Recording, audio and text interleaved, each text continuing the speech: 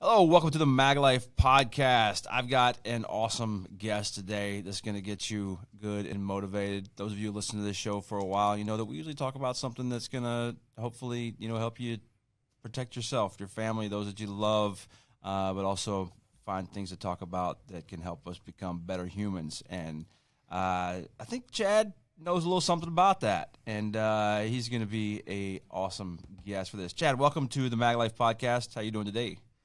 Oh, Daniel, I'm doing awesome, brother. I'm happy to be here with you. I'm honored to be here with you. Everybody that's listening, thank you for tuning in.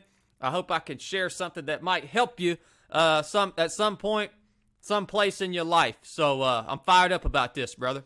See, I was just telling our videographer here at GunMagWarehouse, I was like, man, I should have drank some espresso. I should have hit some caffeine, some pre-workout or something before. I was like, because Chad is going to come in here like crazy high energy. Because you ultra marathon runners, man, like there's a little bit of weird insanity and the energy that most humans don't have. Yeah, well, and it doesn't help. I just finished a 20-ounce coffee here, and I am a coffee snob. This is Coffee House coffee, straight out of an espresso machine. 4 shots in this thing. Dude, I stay pretty amped up until it's time to hit the sack at night, and I'm blessed to be passionate about the things that God has given me to share, man. I think it's passion is what it is for me. You know, nobody's ever achieved anything in life without having a little passion behind it. That's true. You know what I mean? And I'm so passionate about sharing these stories. It's just amazing that somebody will listen, man. You know, It's like I'm this freaking country dude from North Georgia that somehow made it through SEAL training. I don't even know how that happened. Spent 12 years in the SEAL teams. I get out, and now all these people want to hear the lessons that I've learned. I'm so honored, man. It's freaking awesome. Look, you're a little bit different than most of my SEAL buddies. You don't have as like perfect hair as a lot of them. I've let myself go. Daniel. I was medically retired from the Navy in January of 2019, and I literally have not shaved or cut my hair since January of 2019. So, yeah, that's just my style, man. But I agree. Most team guys, they got to have the best haircut, the coolest sunglasses. You got to be a good-looking guy to begin with to be a SEAL. It's like part of the rules. Like you don't get into buds. Yeah, man, we're a bunch of prima donnas, dude. All Buds it's a big fraternity. I tell people this, they don't even understand it. If you go to Buds and there is one instructor at Buds that just doesn't like the way you look, maybe your eyes are a little too close together, or your nose is crooked, or there's something about you that they don't like, they're gonna get you out of there. They have to uphold the standards. Honor the naval traditions. I heard that, brother. Yeah, man. So let me start off right there. So why the SEALs? Why the Navy? You can go back to, is there a moment in childhood or teenage years or something, or what led you there? Definitely not childhood. Growing up, man, I hunted. That's all I did. And I had never met a active duty service member, never seen anyone in uniform, didn't have any family members that had served, was never thought about joining the military. And I barely graduated high school. I had to go around on the last day of high school and beg my teachers to change my grades in the computer so that I could graduate. And it's not because I wasn't smart per se. It's just because I didn't like school. I thought it was silly. I had a strong work ethic. I had a lot of grit. I was used to being outside in the elements and this and that. And so I got out of high school and I went to work in the construction industry. And I realized I was surrounded by these people that it was like they were just content with what life was giving them. Their $400 or $500 a week paycheck, and that's cool. If you're content with that, that's awesome. That's a really simple, awesome life, right? For some reason, there was something in me, though, that was like, man, I want a little bit more. What can I do? I don't like college. I'm, that's not an option. I don't have any hard skills. I'm not a welder or any, technical skills. So I was sitting one day in front of my computer, and back then they were recruiting for the Navy SEALs. And this ad banner pops up, and it says, SEAL training, the hardest training in the world. And I was like, holy crap, what is that? I didn't know what a SEAL was. I didn't know how to swim. I didn't even know how to swim. But I saw that it said the hardest training in the world. And I said, man, I want to check that out. So I started looking at it, and I actually went to a Marine recruiter first, because I didn't know the difference between the Navy and the Marine Corps. This is how dumb I was, man. This is how ignorant I was.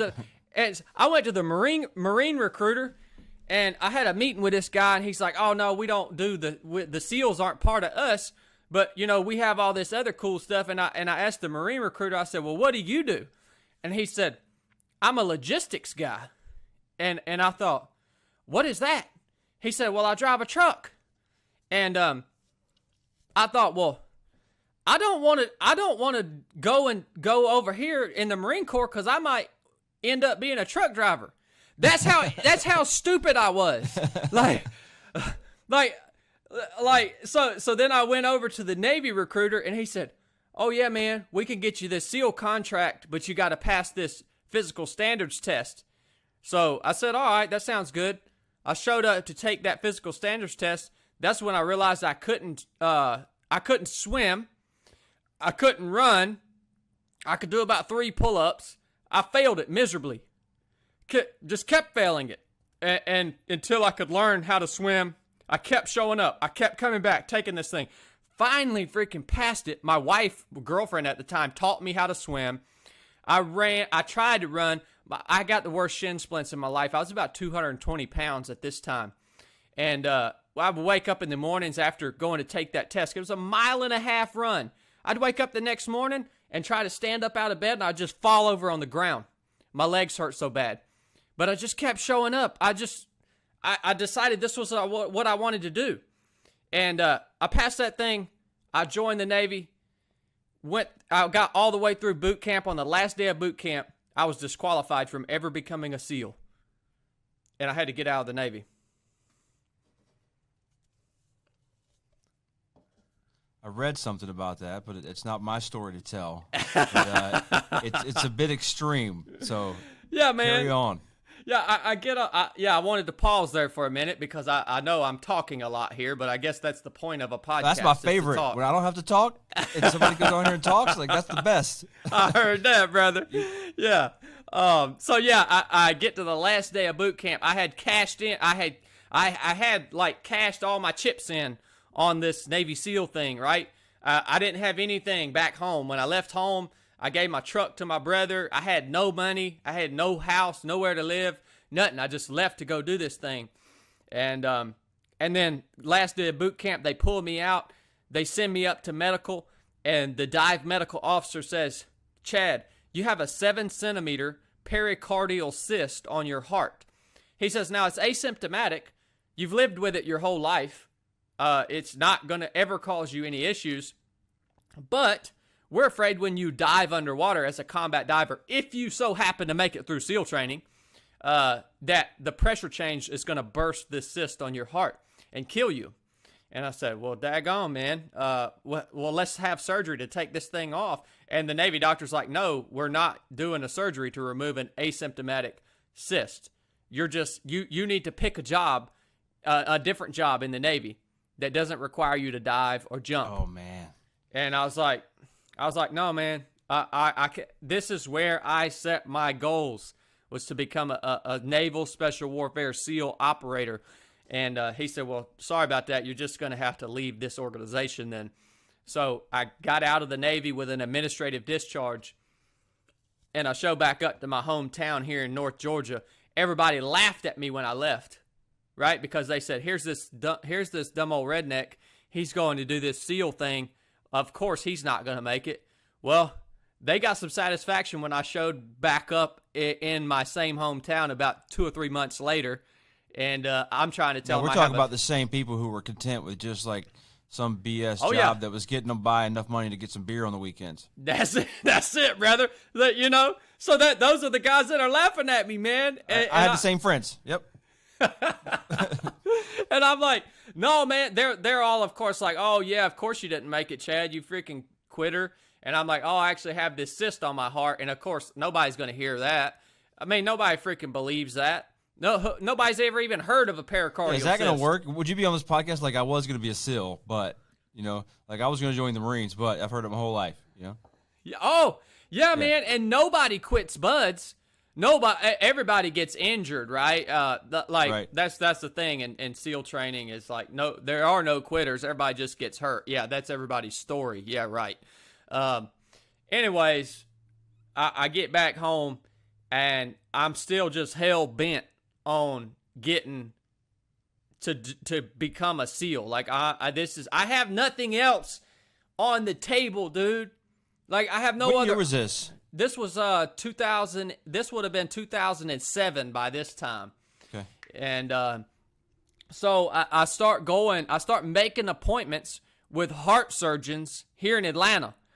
And I go in and I see these cardiologists and these heart surgeons, and I tell them, hey, I want to be a SEAL, but I got this cyst. Here's my medical file from the Navy. Here's the x-rays showing the cyst, this and that. And they're like, well, no, like you're an 18-year-old kid.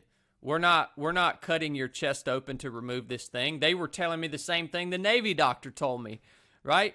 And finally I found a surgeon after about 3 or 4 appointments that he was the leading heart surgeon here in Atlanta, and he was willing to cut me open and take this thing off of my heart.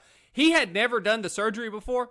This was the first time this condition had ever been seen in a Naval Special Warfare candidate, and also it's rare as a whole in all of society. This surgeon had performed hundreds or thousands of surgeries and had never performed this specific surgery, so it was a very unique opportunity for him. And another thing for me is when I cut ties with the Navy and left and became a civilian again, the Navy didn't tell me when I left. They didn't say, if you have this cyst removed, we'll let you back in. No, they didn't say that. They just said, we'll see you later, probably never again.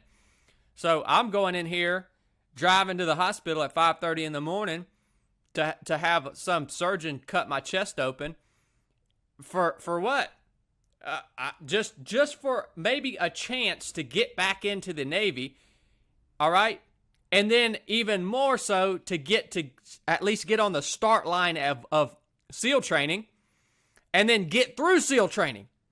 So, like, it's insane, dude. It's absolutely it's definitely insane.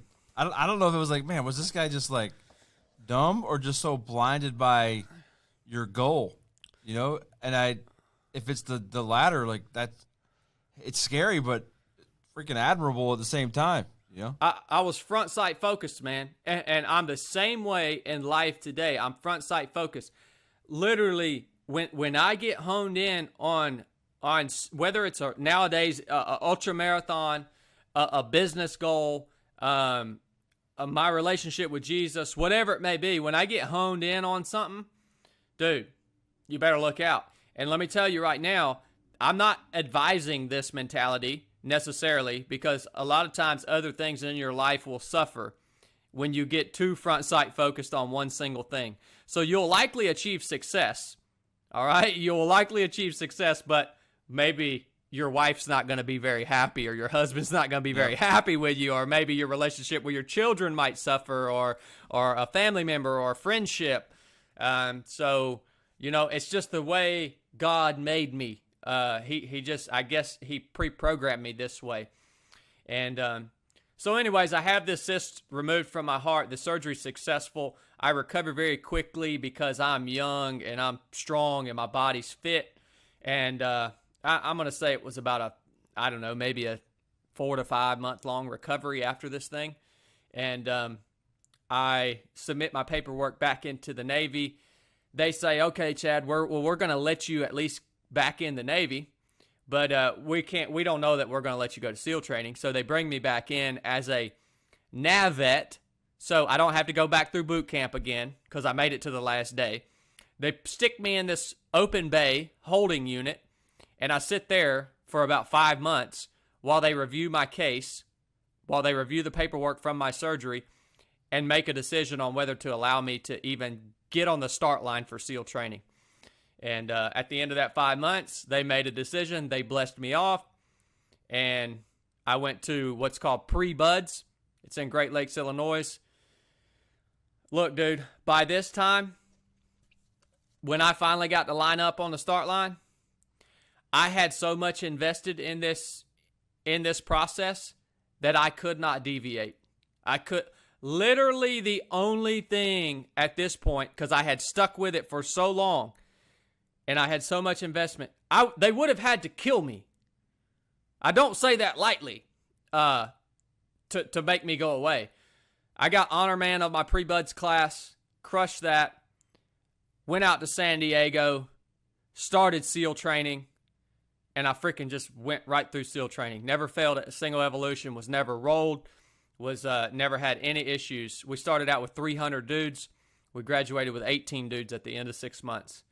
And, hey, man, the thing about this is, though, that I want the listeners to understand, if I'm going to be totally honest with you, when I reflect back on my life and where I was at mentally, if I would have gotten the chance to go to SEAL training the first time, I don't think I would have made it. Yeah. I think that I knew, and God knew, that I had to be passed through this furnace of adversity in order to come out the other end and then embark on this journey to become this thing that God created me to be for that time span of my life, which was a SEAL. He knew it. I didn't know it. It sucked. It sucked walking through that process, but that process led me to a point that I could no longer deviate from it. I'm a big fan of story. Gonna happen. I love stories, like old stories, people's stories, and I think story is one of the most powerful things out there. You know, they say that other thing's the oldest profession, and I think storytelling around the fire is the oldest profession out there. Maybe he gets extra cut of meat or something, you know, sitting around there with a caveman telling a story. But that right there, it enhances your story. So it's like, what kind of crazy 18-year-old kid is going to take a incredibly risky heart surgery to go do something that's even more risky? You know, it's like it's pretty wild. That's a heck of a beginning to your story right there. Yeah, brother. It was a wild ride, man. And so yeah, made it through SEAL training, no issues. Then we go through SQT, SEAL qualification training, and then I show up to my SEAL team. I spent my entire career at SEAL Team 8 and did multiple deployments there. And then I was a SEAL instructor for the last few years of my career, where I earned Master Training Specialist certificate, and that's where I really learned that I loved to teach. What did you teach then? I started out teaching land warfare, and then moved into teaching VBSS and maritime operations.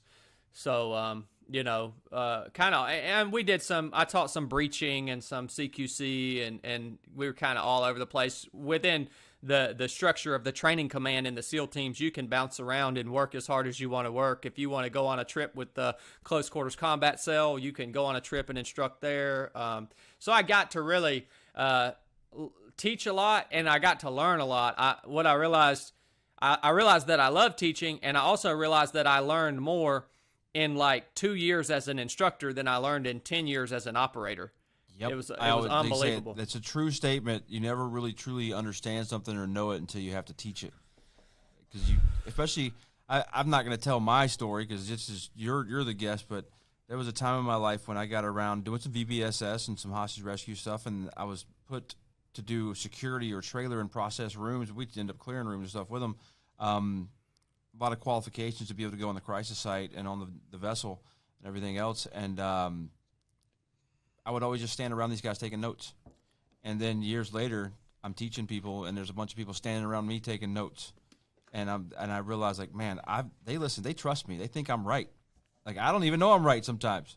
I need to make sure that I'm right about everything I say, because all these folks trust me and they're believing in what I tell them, so I can't get it wrong, because they're going to go back and teach their guys too.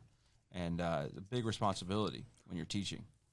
100%, brother. It is, and you got to answer questions that you may have never thought of before, and it's a valuable thing. And I think that teaching is it's part of the process to becoming the master of anything. You have to start out as the student, then you have to become the operator, the person that's on the ground in the fight, doing the work. Then you have to become the teacher, and only after you have spent that time teaching will you really achieve mastery at whatever it is, tactics or business or running or whatever it is. So, man.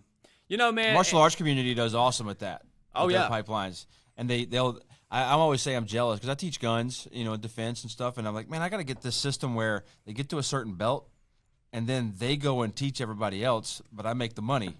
And they still pay me to be able to teach, like the black belts do at the place they're training at. Like, they figured this stuff out a long time ago in the martial arts world. Like, I'm jealous. Well, we're doing that right now with our business here at 307 Project, man. I mean, we have our entry level, I guess, training is called the basic course, where I take a team of 8 people out into the wilderness for 3 days and teach them all kinds of stuff, everything from hard skills to mindset to spiritual growth, and just we study body, soul, and spirit, right? So the whole aspect of a human being, we're composed of those 3 things, and then they move from there. They graduate to an experience we have called the Proving Grounds, which is we push a little harder there. Then we have the finishing school, and then we have instructor training. So I love the pipeline. It works. That's a cool pipeline. Yeah. Yeah, I mean, it simply works, and it's been a ride, brother. Let me ask you something about that specifically before we move away from that. I mean, we'll come back and talk to the 3-7 project. When you take these people out, and you're taking them out of their comfort zone. Obviously, they're probably out of their comfort zone the whole 3 days out there. The things they're learning, the lack of AC, maybe no cell signal, nothing else. Why do you do that? Why the outside, the wilderness for your medium to deliver your message and training? Oh, man, for so many reasons, dude. I mean, one, because it never gets boring. Because we've done 11 basic course teams over the last year, and every single mission is totally different, because you never know what the wilderness is going to throw at you. It might throw heat at you. It might throw cold at you. It might throw rain. It might throw snow. It might throw all those things at some point over the course of that 3 days. So it never gets boring. It's real. So I got out of the Navy, and I'm looking around me at these other companies that facilitate training. And they seemed to be canned to me, like more of like a corporate, available to the masses, right? Yeah. And they have, and when you do that, you have to tailor your training to the lowest common denominator, or you're going to have people getting hurt. All right. Yep. So I wanted to provide an environment, an experience in a real environment that's not canned. First of all, you have to apply for this. I only take 8 people per team, and I don't even tell you how to apply. That's the first step. You have to figure it out. It's not that hard. And then I literally go through you have to send me the 5 W's. I go through every single application. I've got hundreds of these, hundreds of applications, and I hand pick each person for each team. And so I know I've got the cream of the crop, all right? And I can take them out and put them through a real, legit experience out here in the wilderness that's going to throw crap at you that you don't see coming. And another thing about it is I think people are hungry right now for some spiritual growth, man. I'm a Christian, right? I serve Jesus Christ, the God, the Father, the creator of all of this. And if I want to give someone the opportunity to grow spiritually alongside that physical growth aspect, if I can get them out into creation, right? Untouched, pure creation, that spiritual growth comes right alongside that physical and mental growth, because you're amongst an environment where you cannot help but look around you. And if you have any common sense at all, you cannot help but have the thought, somebody built this. So this is not a freaking accident, man. And you're taking these people likely to one of the most beautiful places on the planet people don't know about, and that's the Georgia, South Carolina, North Carolina, Tennessee, all that, or Virginia, parts of the Appalachian Trail. That's it, brother. The Blue Ridge Mountains, just absolutely amazing spot on the planet. Spent a lot of time up there. It is, man. I'm happy to hear that you get out up there. It is. It's a hidden gem, and it's just a great environment, brother. That's why we've chosen to do that, and it's a part of me too. I mean, I love we in SEAL training. You go up to Kodiak, Alaska, and spend 2 months surviving in that cold weather environment and learning how to forge and set snares and build shelter. And so from a skills perspective, it's right up my alley, and it's just the best environment to push yourself and to learn new things about yourself, all aspects of yourself, in my opinion. You can't do it in a freaking hotel conference room. No way. And no matter how you do your breakout groups or whatever they call them, everything else, it's not going to work. Nope. I believe for a long time, and a friend of mine who's not too far from you, actually about your size and even kind of resemble each other a little bit, said something a long time ago that just put it into words. But there's growth in discomfort, and you're taking them out of their comfort zone, and you want them to experience this growth for the body, soul, and spirit. And it doesn't mean you have to degrade somebody or break them down, but dropping them in a situation where they're uncomfortable, it makes us more, what's the word, malleable, more flexible, more moldable, and we get more flexible minds, more flexible bodies, and because we have to step outside that comfort zone. I think a good day is, I try to every day, to find a way to do something that makes me uncomfortable, so I can get just a little bit more comfortable with being uncomfortable. And that mindset, it's because I've gotten weaker. I've been writing something. Me and a friend of mine, our videographer here at GunMag, went out to Rawhide Adventures, and we rode adventure bikes. I had just bought a bike because I've been wanting my dream bike, an Africa Twin 1000, and a week and a half, we went out to California to go ride these big 1250 BMW motorcycles off-road. And I've up until getting on my bike, I'd never ridden anything over a 650. I'd never ridden anything off-road over a 125. And they're putting me on these bikes, and I was the least experienced, worst rider of the whole group. And we did this pre-training, and I was just so far out of my comfort zone. I dropped the bike like 3 times. Like it was just, I was in pain. My whole hand was bruised. Like I was like, man, I am about as far out of my comfort zone as I've been in a long time.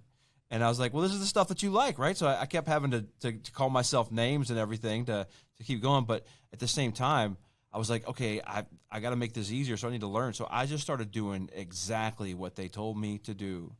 And would you believe it that these world-class adventure riders can tell you, if you do what they tell you to do, that you will be able to ride and do all these things? Because everything was a struggle, and we're so wore out. And I was doing everything wrong because I had no idea what I was doing, no matter what I thought I did going into it, what kind of experience, or how good I thought I would do. None of that matters when you're actually out there doing it, because it's the truth. I got a friend who's really big into BJJ, and he's like, you can have lies throughout your life. He's like, but when you're on the mat with somebody, it's all truth. There's no talking, there's no the tricking. It's all truth right there. And when you're out there in the wilderness, or like what we did with the motorcycle, we're putting together a video of that, and I've been writing the voiceover for it, and it was a very fun but very powerful experience for me, man, because I've been getting my hair's getting grayer, I'm getting weaker, I'm getting sometimes I get weaker mentally and weaker physically than I was. I spent almost 17 years in the Marine Corps, and I started off in early retirement, and I jumped on it. And I used to be a guy who's very mentally and physically tough. I would say maybe above average right now, but not where I want to be. And that's something that I value in others and value in myself is mental and physical toughness. And what you're doing out there is something that's, I think it's needed so much today because it promotes self-reliance. And Yep. I know I'm talking a lot now and not let you talk, and I apologize. I think, and without getting into politics, but I think there's a message here. They're not attacking. We've got strategies and we've got tactics. Attacking masculinity is a tactic. Attacking some of these other things that they're attacking at the lower level and the woke culture and all that, those are all tactics to change things. The strategy with all the systems we have in place, the government organizations, the money, the handouts, the other things else, all these things are designed to end one thing, and that's self-reliance.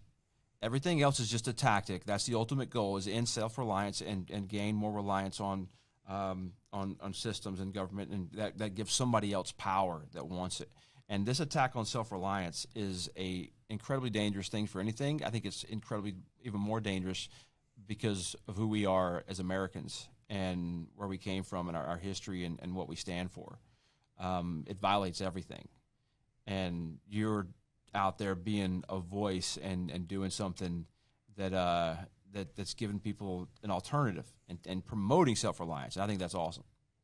Well, man, I really appreciate that, Daniel, and you're exactly right. Now, and I think if any of your listeners want to really dig deeper into the concepts that Daniel just shared with you, study the origins of this great nation that we all live in called America, right? There's a great book out there it's actually titled John Adams. John Adams was the second president of the United States of America. And go back and read what these men that were part of the Continental Congress, the men that signed drafted and signed the Declaration of Independence, the men that put everything on the line for your liberty.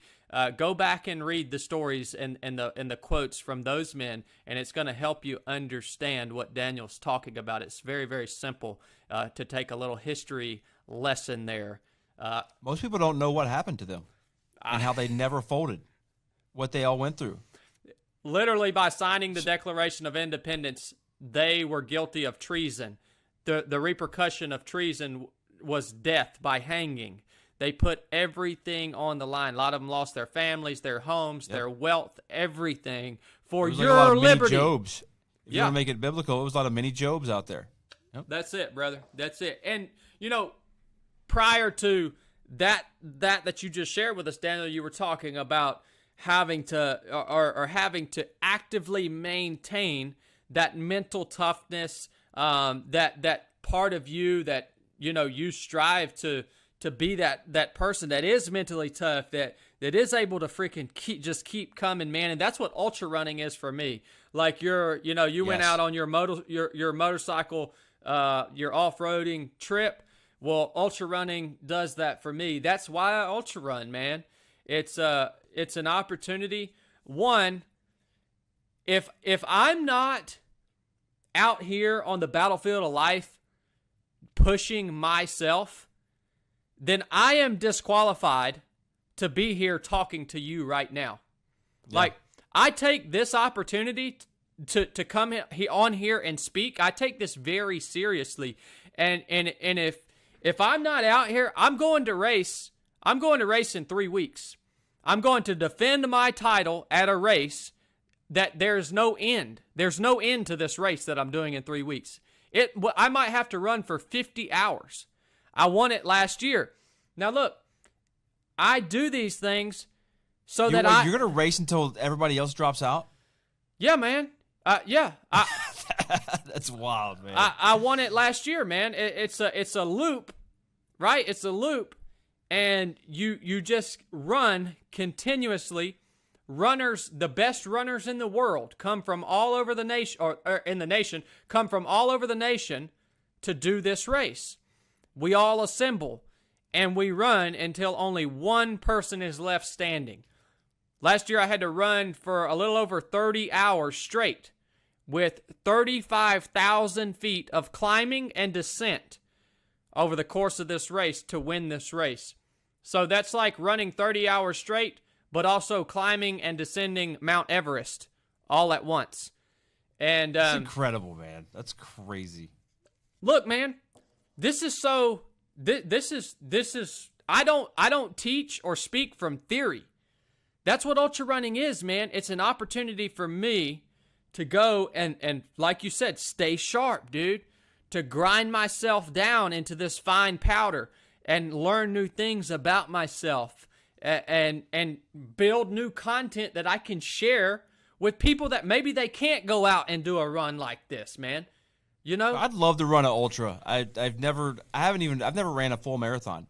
I consider myself a half marathon. I've ran a lot of those. Got a little race coming up for Memorial Day. That always puts one of my brothers or two of them or three of them on my back and piece of paper and stuff and like to carry the load and wear blue, run to remember and stuff like that. We're a Gold Star family too. My wife lost her little brother in Iraq, and so we always go out and do something, for Memorial Day and all that for my people and hers as well. And I like to go out and run and sweat a little bit. Not just talk about it. Like go out and do something. And I took a little break this last year from running, and the other day it was funny. I didn't. We weren't scheduled to go with you or to do this podcast with you yet, and I had my car here, and it was raining, so I didn't ride the bike, and I had my running shorts on and my pants, so I just ran home 6.5 miles, and I hadn't ran in a while. I take quite a break, and I had to walk about a mile of it, but it felt awesome. And it reminded myself why I ran so much and why I do it, and that's just such a small level, but it's like the same thing, but you're at such a high level. I never found anything that I don't enjoy running. I don't love to run. It's not something I love to do, but I haven't found anything that calluses the body and strengthens the mind like being in pain for 2 hours straight, 3 hours straight running. It's such a powerful and emotional thing during and when you're done. The battles that you constantly have in your mind, and you have to defeat these demons constantly in your mind that want you to stop and everything else. It's a fight. And I would love to get to the point to be able to run an ultra marathon. Ever since reading Born to Run, I've been like, these guys are my people. I love them. I had tears in my eyes when he was talking about Scott Jurek sitting at the finish line. It doesn't matter when he finishes because he was always a winner. He was awesome, but he would sit there through the cold the next 24 hours clapping for everybody who crossed the finish line. And like that is, I get chills thinking about it. That's leadership. That's awesome. That is amazing. And that community just sounds like the right kind of people that there's no way I'm going to hang with you, right? But I'll cheer you on. It's awesome. It is, man. It is. And you're right. Running is such a it's such a simplistic thing that you can do that really, if you do it for long enough, you're going to reach a point. I even reach a point on these races that are, in excess of 100 miles at a time. And I reach a point where I don't feel like running anymore. And when you push through that, that's when you grow, right? So if I do a 100-mile race, I literally have to run 90 miles to get 10 miles of growth. So all the growth and all the new stuff I learn about myself comes from that last 10 miles after I push through that point where I'm like, this freaking sucks. I don't want to run anymore. Now, when I push through that, on the other end of that is the growth, man. And, for me, there are three simple things that have kept me alive in the SEAL teams and allow me to freaking crush people in ultra marathons. And it's three simple things that you can all implement. These are the pillars of my life. The first one is patience. That sounds crazy, but it takes a lot of patience to get through the first 90 miles in order to get to the point where you actually get to grow, right? So you got to be patient with yourself. You got to be patient with your teammates. You got to be patient with the process. That's the process I'm talking about, that 90 miles to get 10 miles of growth. You got to stay present. I tell people all the time. That's a book title right there. That is a book title. 90 miles to get 10 miles of growth. That's it, man. That's it. It's so true, man. It is. It's profound. And then you talk about being present. I told you I won this last man standing race last year, and it came down to me and one other dude. Everybody else had quit, and it was just me and him going head to head for hour after hour.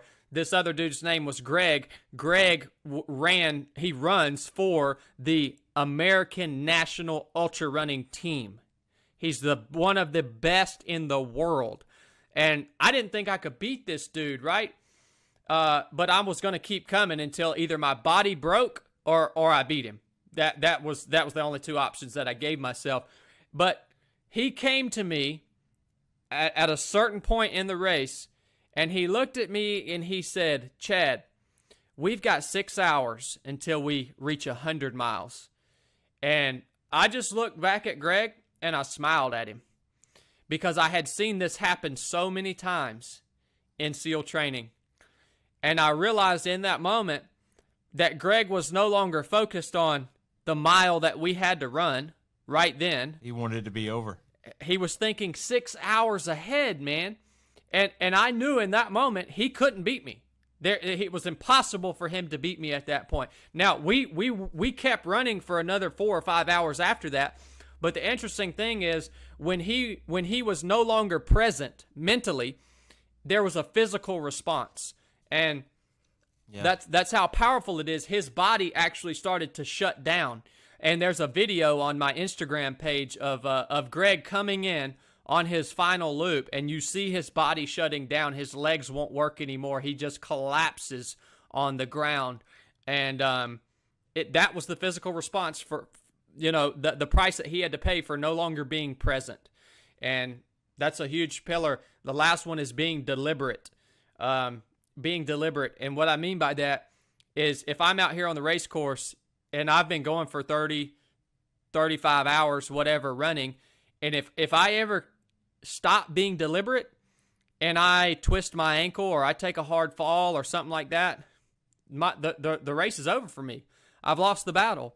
You have to be deliberate. I can't tell you how many teammates that I've lost in the SEAL teams, and this is no hit on them, but they had a moment where they weren't deliberate, whether it was jumping out of an aircraft, whether it was climbing a caving ladder up the side of a ship, whether it was doing a land warfare maneuver.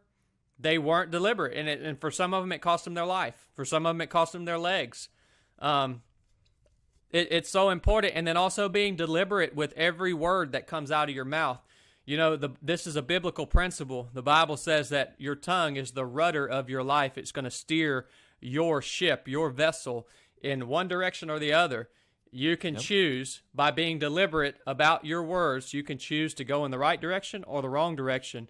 And it's hard to reel that back in when you lose control of your rudder. A lot of times you're out of the fight at that point. It's really hard to reel that back in. So being deliberate, patient, present, deliberate. If you can do those three things in business, in combat, in ultra running, in whatever, you will likely stay alive and you will likely win. You mentioned control, and that's something that the older I get, the more, as a kid growing up, like, oh, you have some self-control, this and that and everything else, and you were told this is like one of these 30 character traits that people should have, but it kind of fell in there, and it wasn't until, probably a few years ago where I realized, like, how important it is and how it's kind of the pinnacle. Because, when you can't control anything, you can control your attitude. You can control yourself when you can't control anything else out there. And something we talk a lot about on this show, that you get the opportunity to practice self-control when you're driving your car all the time, road rage, whatever. You're constantly getting chances to practice self-control, and I fail all the time, and sometimes I'm like, oh, I had good self-control there, and most of the time I did not. But I want to know your take on it, because you're a guy who obviously has an incredible amount of self-discipline and self-control to be where you're at in many aspects of life, and how you got here.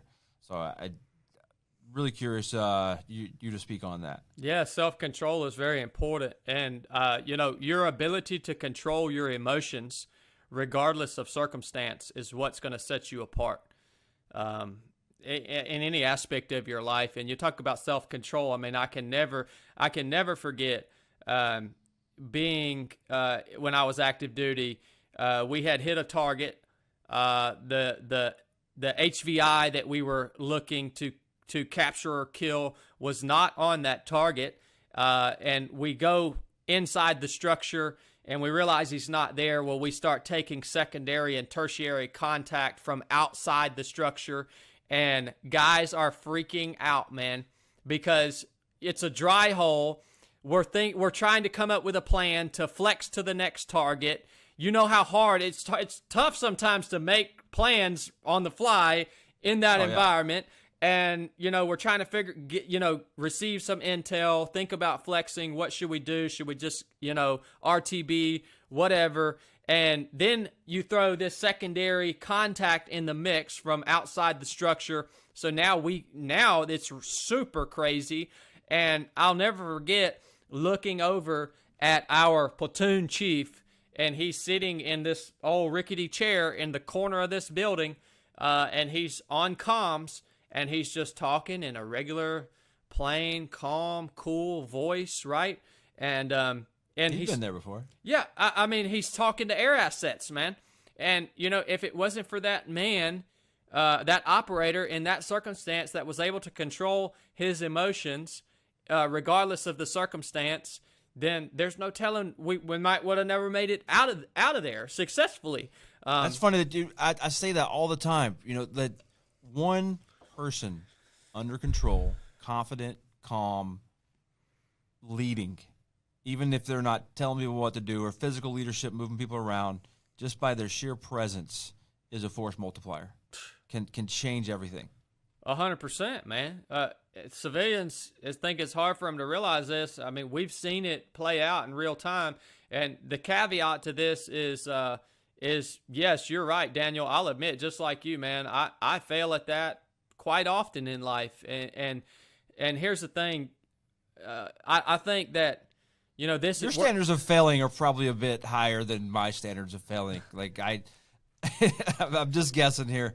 Like you have to do something pretty messed up to fail, or you probably don't have to do much, and you're like mad at yourself for failing something because you probably have a bit higher standards than most of us humans out there.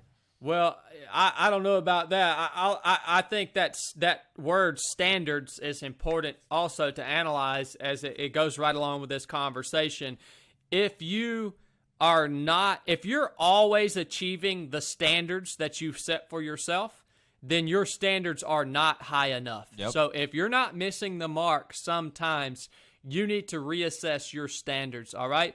And while we're talking about standards, I live my life by a standard, all right? Not a result.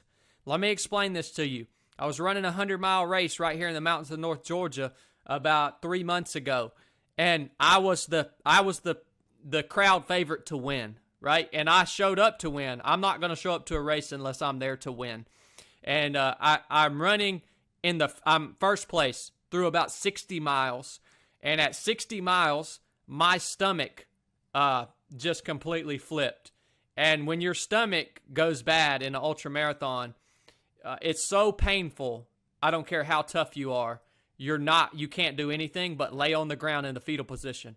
And so I found myself going from first place to 5th place because I had to lay down on the side of the trail in the fetal position until my stomach calmed down. So in that moment, the result that I had set out to achieve was no longer achievable.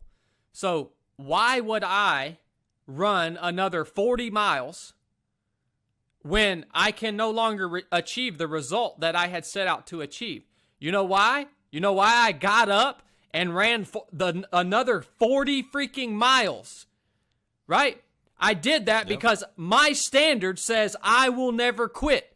My standard says that I will get up and draw on every remaining ounce of energy to stay in the fight. My standard says I am never out of the fight. My standard says that I will have honor. That means I will adhere to making the right decision. My standard says that I will have integrity. That's doing the right thing when no one is looking.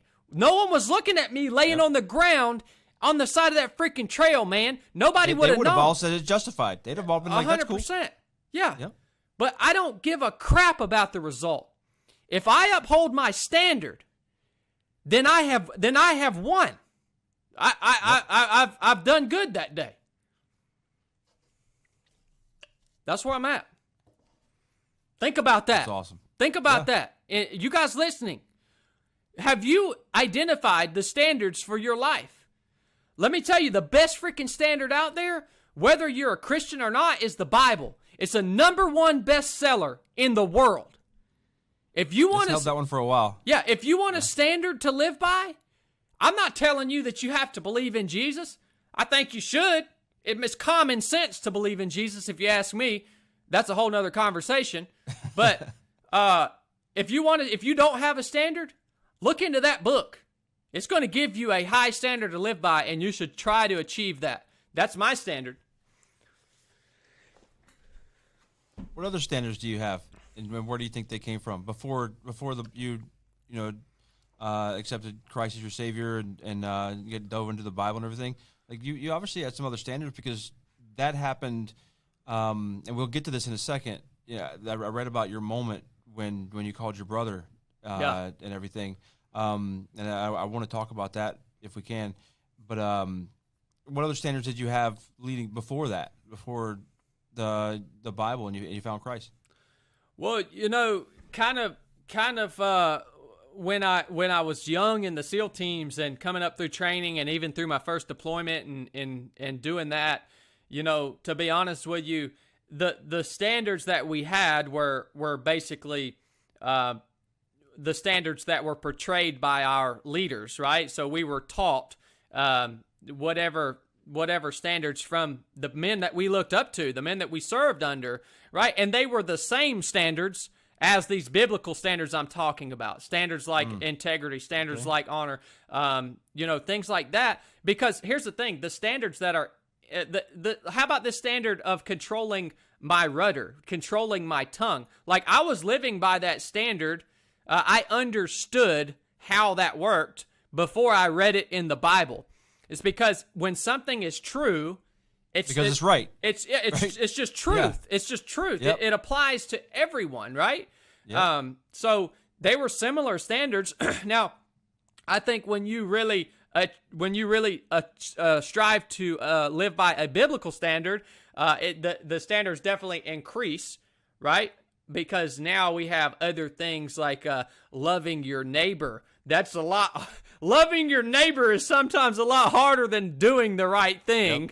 Yep. So the biblical standard is, to me, the ultimate standard. But they were essentially the same type things prior to choosing to serve Jesus, if that makes any sense. No, it does. It does. I think that's an interesting point. Whenever you got into a highly successful organization, its cultural tenets aligned with the Bible, basically, because anybody who's done anything at a high level finds a level of truth in that. Maybe not in the Bible itself, but there are factors common among those things between the two. 100%. So that you did have an interesting story that I read about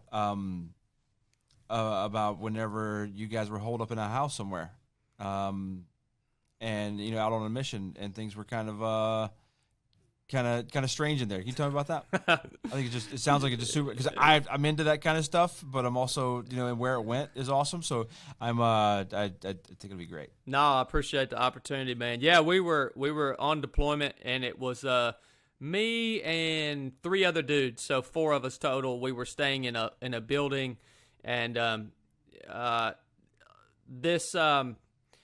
essentially, I can't explain it any other way other than to say there was like this evil presence or this demonic force that was permeating this place that we were in.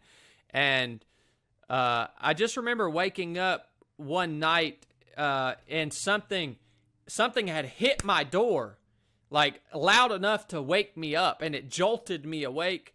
And then I was laying in my bed, and I could hear this like singing. It sounded like some kind of singing or something echoing up and down this hallway. And so I was like, what the crap? I knew it was just me and my guys staying in there. So I'm like, who the crap is in here? Like, I got up out of my bed. I open my door. Look, there was nobody there. I walk. My teammates were staying in the room right across the hallway from me. I go into their room. They're freaking passed out. I'm like, man, that's freaking weird, man. And the thing is, it was weird in a way that there was fear attached to it. It scared me. It really did, man. And so I didn't say anything about it.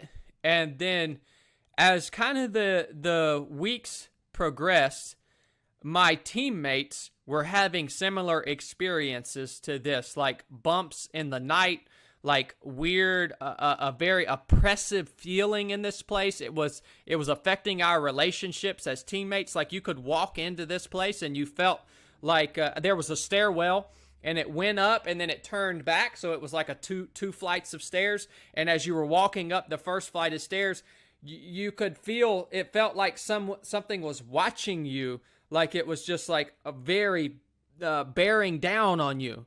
And to the point that like I would turn around and look up and fully expect there to be like something like standing there. And so my guys, we would get together in the mornings and we'd be like, hey, did y'all hear that last night? Or are y'all feeling this? Like, and so by the end of a week or two, we were actually all ended up moving and sleeping in the same room together. It freaked us all out so bad. And I got to the point where we didn't know what to do. We couldn't freaking get any rest. We were not operating well together. And so I called my little brother from my little burner phone that I had. Yes, Navy SEALs can get cell phones overseas. I know you guys think, oh, that you had a cell phone. Yeah, I had a freaking cell phone. I called my little brother back stateside and I said, hey, man, this is what's going on. I knew my brother was a Christian. And I said, do you know anything about this? And he said, well, let me put you in touch with my pastor. And so we scheduled a call with his pastor. And I waited till everybody, all my teammates they were not in there. And his pastor called me. I didn't want to look like a crazy guy because we weren't Christian, dude. We didn't know what was going on here. And his pastor, I put him on speakerphone and he prays. I just hold the phone and just walk around this building and in our room and up and down the hallway, and he's just praying in the name of Jesus for like peace to return and basically casting this evil out of this place from a cell phone. I know it sounds insane, dude. And it all does sound insane for sure. It's cool. And then he's like, all right, man. Like take a little bit of, we had a little kitchen in there where we would cook. And he said, take a little bit of oil, just anoint your door. I'm just doing this, man. I'm just going through the process because I'm like, I don't know what else to do. And, after I do that, like total peace returned to this place and total peace returned to this place, not just from my experience, but also from my teammates' experiences and perspectives. And even in amongst our, relationships as team members, they got better and we could sleep and we could get rest and we didn't feel this oppression bearing down on us. And so I was like, man, there's some power here. Like this was a very real experience for me. And if you weren't there and you think this is a bunch of crap, there's no way I can convince you of how real this felt to me. Yeah. And also the guys that were with me. If it was just me, it would have been different, but when you've got other people kind of sharing that experience with you, it really sets it in concrete that there's something going on here that we don't understand. And so that's when I got a Bible. I don't remember if my mom's, one of my family members, my mom or somebody may have sent me one, or I don't remember if one of my buddies had one or something, but I started reading through this Bible, and it just freaking made sense to me, man. I was like, there's some power here. Let me look at this. Starting in the beginning, the story of creation, everything in the Bible makes sense to me. The reason Jesus came, died, rose from the dead, it all made sense to me. And so that's when I said, well, this is resonating with me. Let me give my life to Jesus. It's a very simple process. You just confess with your mouth that Jesus is Lord and you believe that he was risen from the dead. And that's really all there is to it. And after that, my life completely changed, man. I mean, I was just, I didn't want to, dude, I was a hell raiser. Like, I was a violent person. And when I allowed Jesus to come live in me, he just completely changed me in like one night, to the point that I got up the next morning and I remember going down to the little platoon hut or ready room, and my buddies were like, "What's wrong with you, dude?" Like, because they didn't, my personality had changed. And so I got it all in one shot, and I've been sold out. I've been sold out on Jesus ever since then. I never really looked back. Man, that's wild. That is wild. It's a great story, though. Yeah, brother. Yeah, and then that deployment, on throughout that deployment, there were multiple things that kind of, that happened that just really helped set my faith in concrete. I got back home from that deployment. My wife was dying from a drug addiction, and that's a whole nother part of our testimony, and seeing her survive that and get clean, and all of that. Being able to pray for her, and then to see her be delivered and healed and, restored. And, there's no other explanation for it. And you guys hear about this, you guys keep hearing about this Jesus guy, and I'm going to go ahead and, I told you earlier, it's common sense to believe in Jesus. Let me ask you this. Back in the day, when the Roman Empire and the Jews hung Jesus on a cross, right? That's a historical fact. That's a historical fact. They hung him on a cross, right? They took the body, the dead body, they put it in a tomb, all right?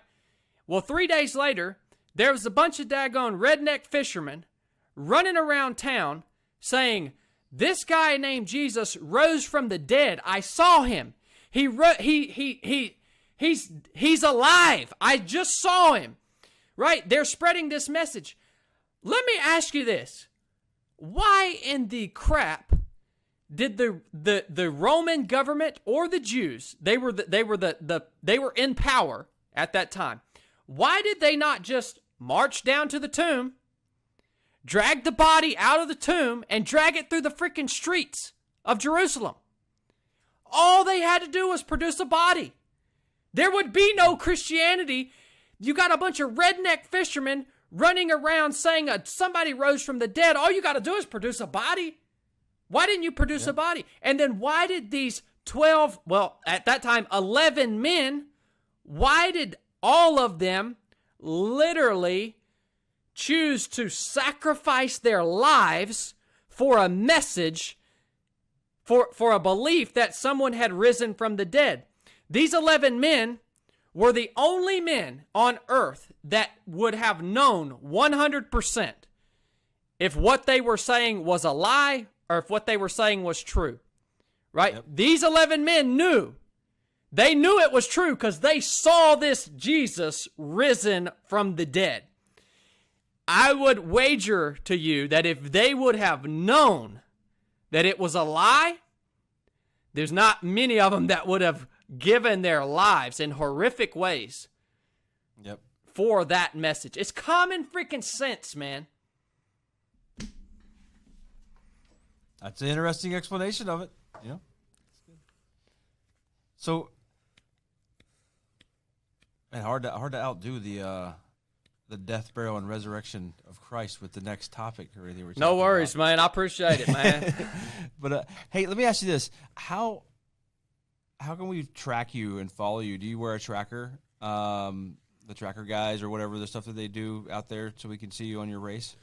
So this last minute standing race that's coming up here in a few weeks, we'll be covering it down on it on my Instagram. It's just my Instagram is ChadWright278.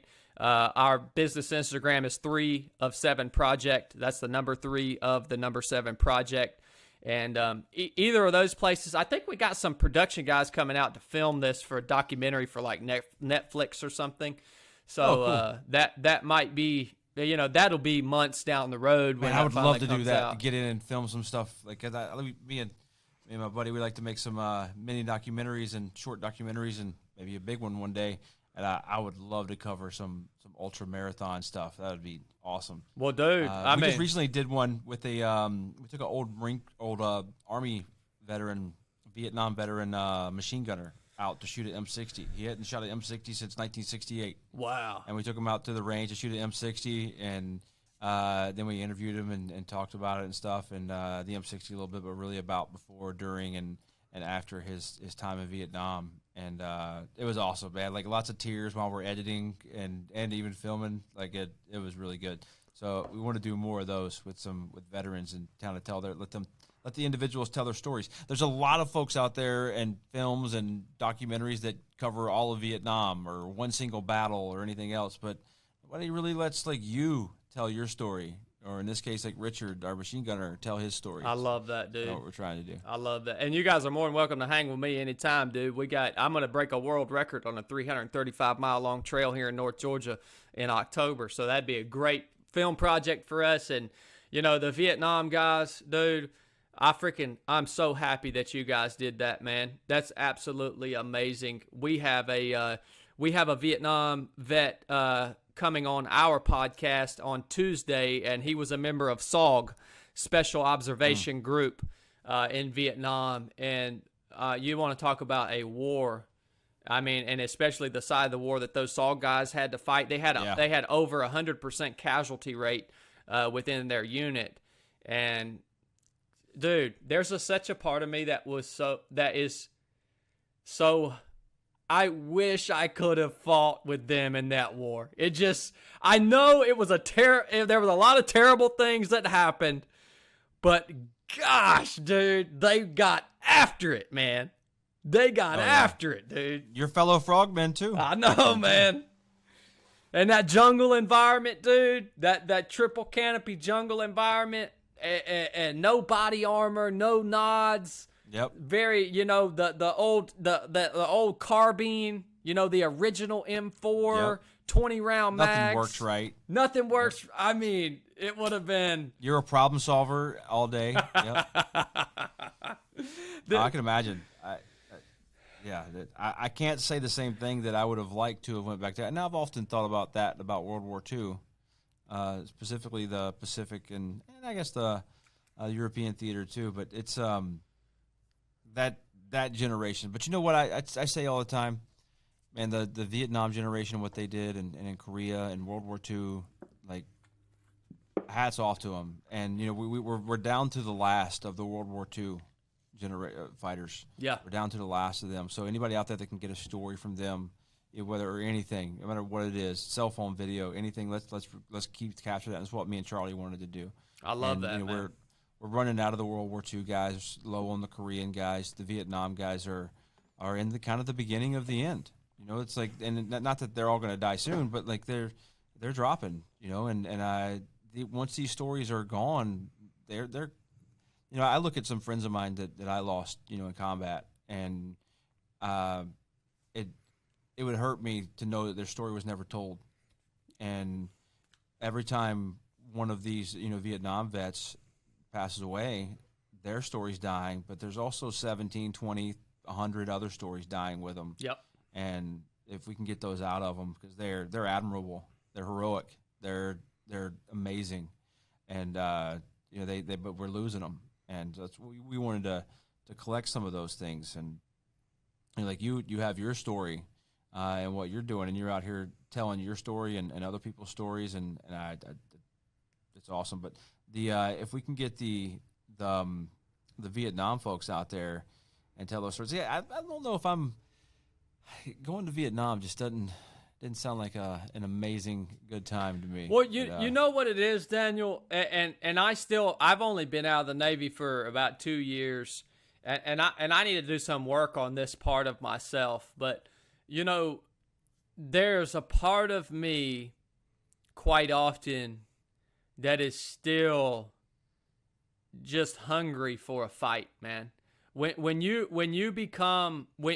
literally become a warrior, you dedicate your entire life to training and becoming a warrior, and you walk that path, your mind gets warped, like not in a bad or dangerous way. No, but you're 100% on target right now. You get so hungry for a fight, something to strive against, and no matter how far I run out here in an ultra marathon, it's not gonna even come close to the fights that you got to partake in, as a SEAL or in the Marine Corps. Nothing can match it, man. Yep. And no, it's not close. I've been looking for it for a long time, and it's got me in trouble. I spent money on things that I shouldn't have been spending money on things. There's the positive piece of it. There's a negative piece of it, and it's like, I went through the whole pipeline about 1.5 years ago to be a deputy sheriff, because I'd done a lot of training with their SWAT team and stuff, and teaching their SWAT team, having them on the range, and love these guys, and I was like, and they were talking to the sheriff, like, let's get them over on the team quick. We don't need to wait the whole year and this and that, and they're pretty active. They get called out a lot, and it was I want to help my community, and that's why I volunteer doing some stuff and do some other things, and I care about other people, but I missed having some level of threat on my life and having other men depending on me to be in good shape mentally and physically, and me depending on them and going against something evil together. Yep. Like that, and the risk of death it's not a thing that you can replace with anything else out there. It's hard. So even now, I want to free up some time in the future and become a reserve officer to help serve my community, but also, scratch an itch that I've been missing, and it hurts. You can probably, maybe I don't have the discipline anymore, but unless I have a long-term goal or other people relying on me, my family's what does it for me right now. Like, they need me to stay alive and be here. That's why I train to fight. That's why I train and exercise and everything else, is because I need to stay here and take care of them. If I didn't have that, without having a team, like you're used to having a team, and I am as well in the military. That's what usually got me not eating that donut, going for that run, putting that pack on and doing something extra, a little bit extra thing in the pack, like those things. It's not just doing the bare minimum. It's like, these guys are going to depend on me to be my best. And I was in a position once where we were breaking contact, and I just started walking because I had no more energy. And I said to myself, that's never going to happen again, because I was just done. There was just nothing. Like, I spent it all, everything, and I'm not ashamed that I spent it all, because I needed to. It was just like, I didn't have any more. And I was like, I need to get a little bit more in that well some way, is what I learned there. I love that, brother. I love that, man. And it's it's a very unique thing, man, that I still don't have it all figured out. And, I have this, I don't know if you call it a burden or what, but I can't tell you how many times that I walk into the gym, and civilians don't understand this mindset. I'll walk into the gym, and, some dude in the gym will be like, are you ready for this, man? Are you ready to get after it? And I'm like, I just look at them like they're idiots. I'm like, I don't have the luxury to not be ready. Right. Because I'm not a freaking athlete. I'm not here to be an athlete. I'm here because I want to train like I fight. I want to be ready and prepared for a fight. You know why? Because the world and the people around me look at me differently. They look at me differently. When crap hits the fan, if it ever does, guess who people are going to look at to step up? Guys like me and you, and if Daniel. you don't step up, what is that going to do to yourself mentally? That's my biggest fear. If you're not ready, if you're not ready, man. And so this is a whole nother freaking mindset that people just don't get it, man. I'm not in here to be an athlete. I'm not doing ultra marathons because I want to be a ultra marathon runner. I'm doing this to train like I fight, to stay ready, because it is the burden that I have accepted. And I'm not taking a freaking day off. And I'm not showing up at the gym to just get through the workout. I'm showing up at the gym to freaking beat everybody there. I don't know. Maybe I'm a weirdo. I don't know.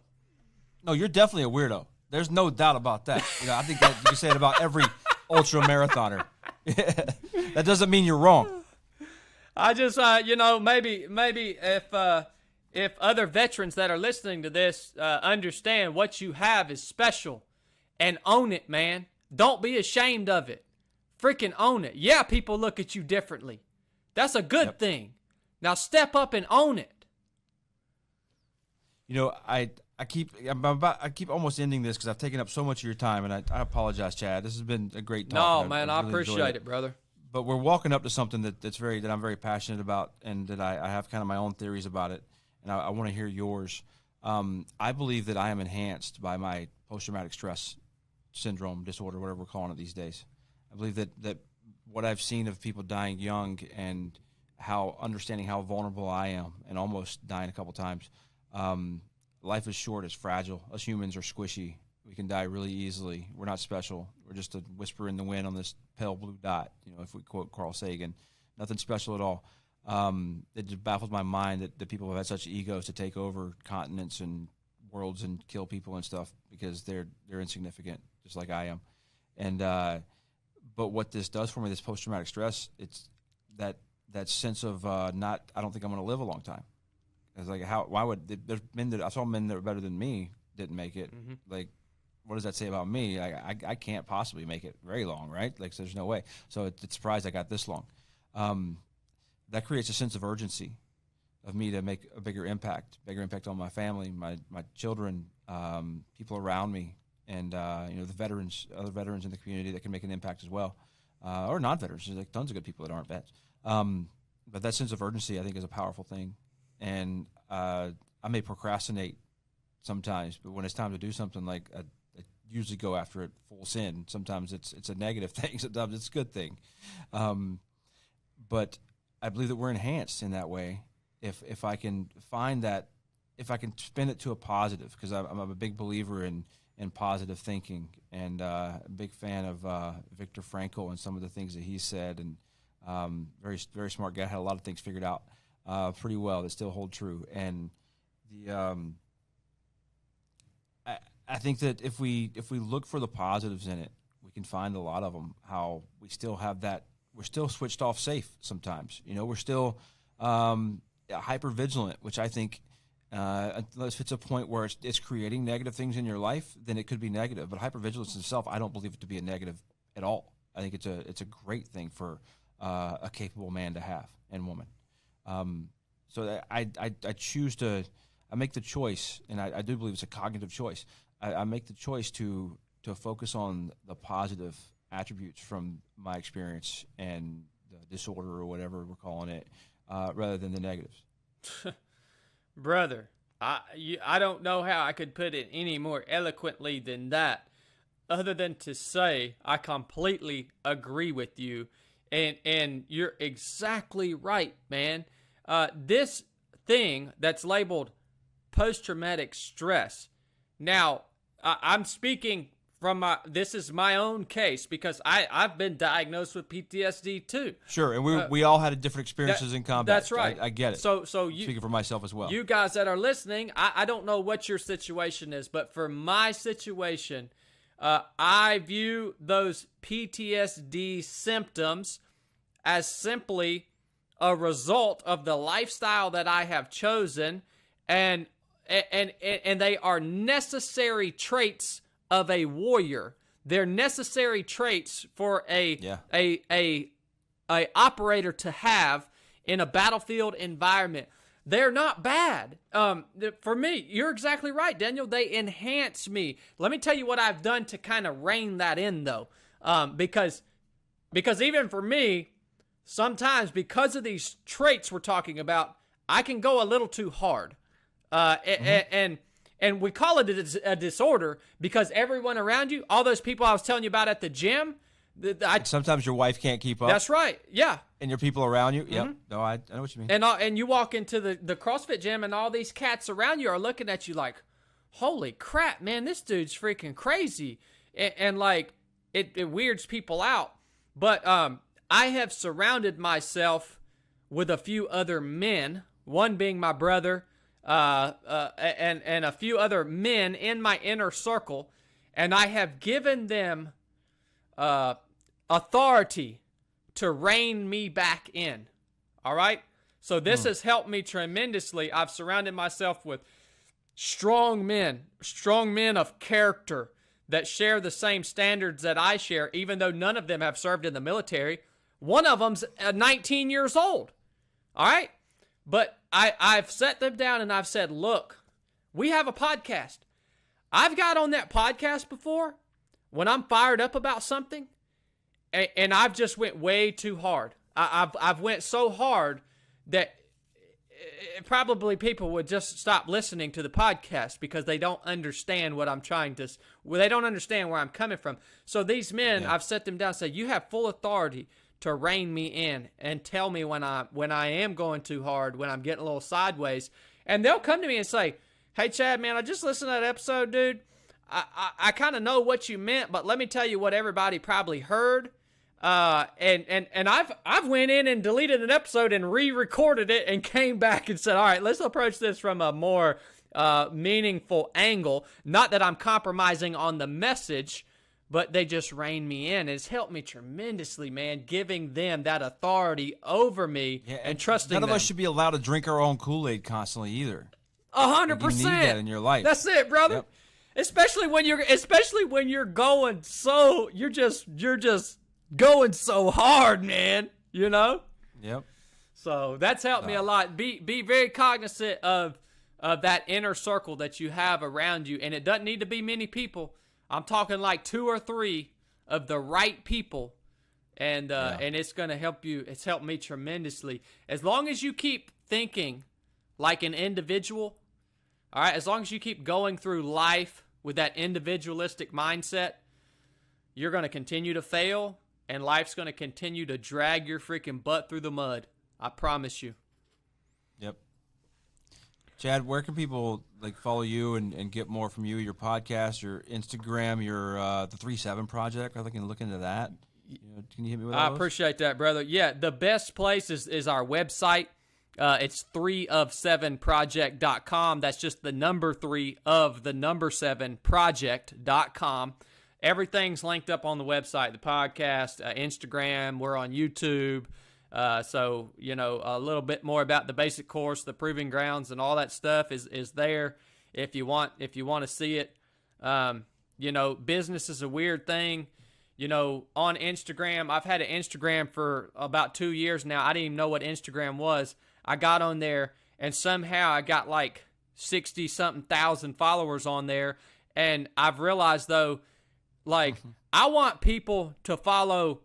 I want people to learn about 3 of 7 Project, the brand. Chad is weak and fallible. All right? Don't look at Chad's a part of 3 of 7 Project, along with these other men that I've just kind of briefly told you about. That's so much bigger than me, man. So check out the website, 3of7project.com. All right. That's awesome. Chad, you do not meet the stereotype of Chads out there these days, right? You're supposed to be drinking a white monster and being angry, stereotype. That's awesome. Collars. That's awesome, brother.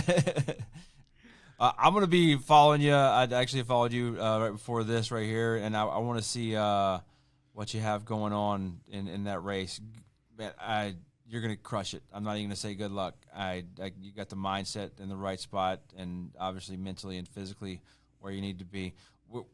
I want to talk to you again about some mindset stuff. Just get on here and just talk about mindset. At some point in the future. Something Varg, my co-host, we talk a lot about. the mindset, and I think that's a thing that's used a lot in the tactical and firearms world, but it's not understood nearly as much as it's used and what that really means. And I'm pretty sure you got it down. So you'd be a great person to talk to about anytime, that. Brother. Let's jump on. We'll jump back on maybe post Mid-State Mile, and I'll give you guys a little. That race is called the Mid-State Mile. We can jump on, post that. Maybe there'll be some new things that we can talk about, new things I learn about myself. Hopefully there'll be a competitor that shows up there that will give me a run for my money. It can't be epic without the right competitor. That's the right attitude right there. See, that's the right mindset. Like I hope I got somebody that. Or do you want that because you need them to push you, or do you want that because you want a challenge? Or both. I want it for both, because since this is a last man standing race, if there's not someone there that's fairly equally matched to me, it won't be epic, because everyone else will quit before I'm actually, before I'm that tired. So, I'll be honest with you. I mean, right now I'm stronger than I've ever been in my life. I don't feel like anybody in the world can beat me, but that's just the way that I feel. Surely there'll be somebody. People are hungry to beat me, because I talk a lot of crap, by the way, if you can't tell. So people are hungry to beat me, and I'm hoping somebody will show up there and prove me wrong. The best possible outcome is for somebody to beat me. That's the best possible outcome, because that means they can happen twice. Yeah, that means if somebody beats me there, that means that they gave me the opportunity to find my absolute limit, and that's what I'm looking for. Guys, that was Chad Wright, Navy SEAL, ultra marathon runner, all around awesome guy out there helping people become better humans, and while he's on his path of becoming a better human himself. Thanks for listening, and until next time, the MagLife out.